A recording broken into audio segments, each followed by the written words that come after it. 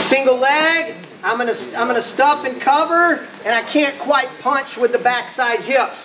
When I can't punch with the backside hip, I'm just gonna go straight through and roll through and split them. Okay, so he's gonna single, you can go to the other side. So he's gonna single leg, all right? I'm gonna rake, stuff, and cover, and I'm starting to square here. Now when I try to punch, now drive leg's gonna stay up. This is when I can't punch. Now, if I just hang out here, he can get his head across. Get your head across my body, no, across my body. Across my body, like, yeah, like a cutback.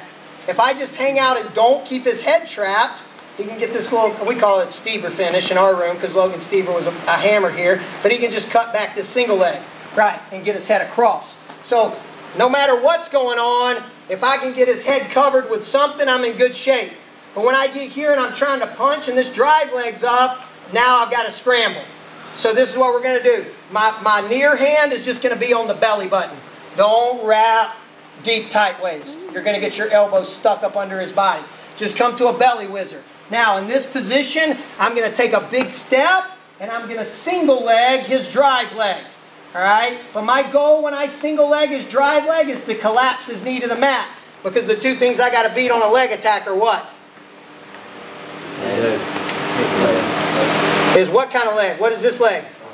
Drive leg. Everybody answer it. His head and his what? Drive. Two things I got to beat when he's attacking my leg. Two of the most important things. So I can't beat it right now. I can't punch with the hip and beat it. So I'm going to step up and I'm going to single leg his drive leg. Everybody see how deep I am. Elbow deep.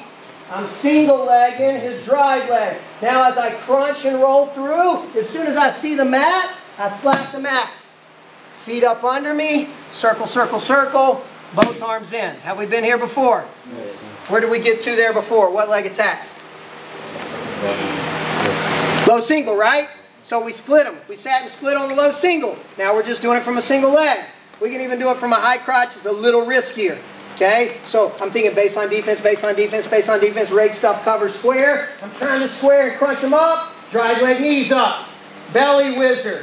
Big step. Don't just grab his hand, grab his hamstring. I've got a step. Watch how much I rotate. Knee down, elbow in. Notice how this knee's still trapping his head.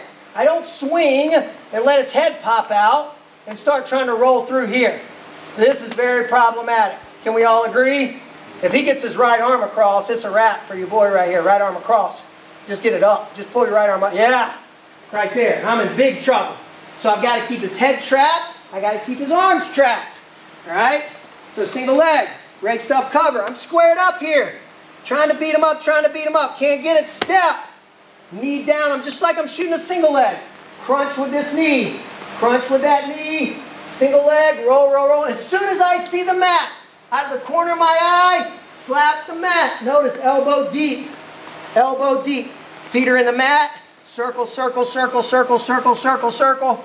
Both arms in. You're going to hit this and be like, well, he's kind of rolling through. It's tough for me to split. Split him for now. We'll float his head in a minute. We got it?